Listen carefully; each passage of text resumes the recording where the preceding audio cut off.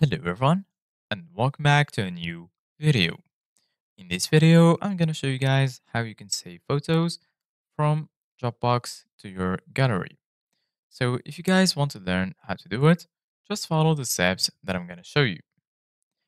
As you can see guys, I'm right now in Dropbox and this is how the homepage looks like. If you go right here to the left side of your screen, you're going to find all of the sections. There is all files, photos, shared, signatures. Here you're going to find file requests, deleted files, and lastly, here in the bottom, you're going to find all of your folders. So right now, what you need to do, guys, is go to the photo that you want.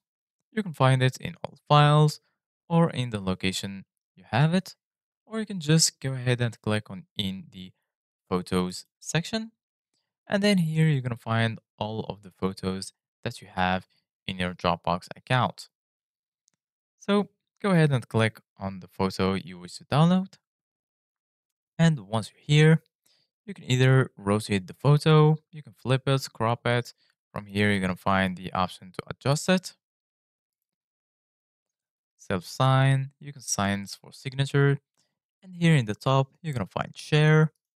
You're going to find share with Dropbox, send a copy, and so on. From here, you can copy the link for it.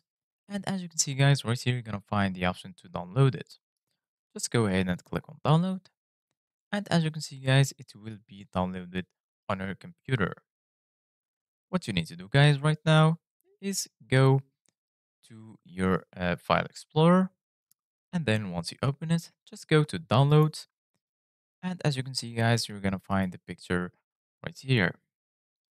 So this is it, guys, for today's video. Thank you guys for watching. See you guys in the next video.